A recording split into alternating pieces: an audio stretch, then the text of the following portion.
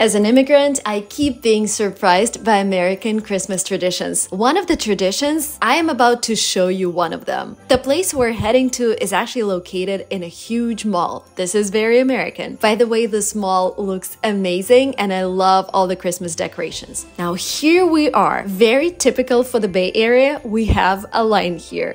Almost everything that is fun requires a reservation in advance. We did not have a reservation because honestly, I did not expect this to be fully booked. But anyway, here's this thing. You have a photo zone in a mall and you can take pictures with your kids and a Santa. I noticed that some kids loved it and some kids started crying. My kids would definitely cry, so we decided to not go for it this time. But I found out the price for you guys. It costs $49 to print 7 photos with Santa. Comment down below if this exists in your country because these photo zones with Santa are not typical in my country.